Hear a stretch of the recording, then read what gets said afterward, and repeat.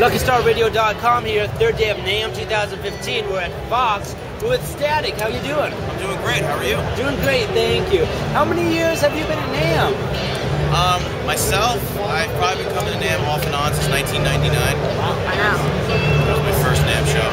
Actually, that's incorrect. It was Winter NAMM 2000, which was like 99 in my brain, because you don't get over it. If you're from the winter, the year's not over until winter's over in my opinion. This is true.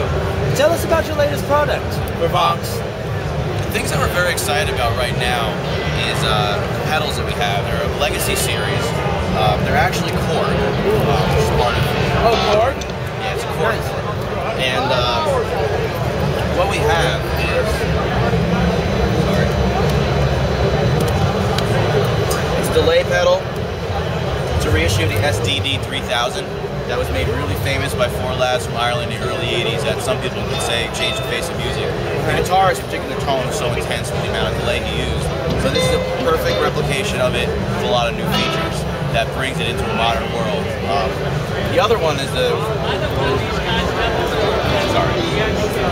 I hope you're editing because the sounds are getting thrown off. So the other pedal we have is the New Vibe.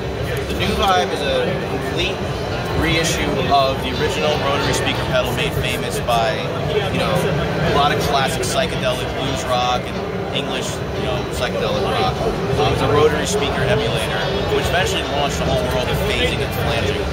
They have a new feature as well. They add waveform editing, so you can actually make a your pedal now and not just sound like this. Very nice. Very nice. Excellent. Excellent. And where can people follow this at? What website? Korg.com?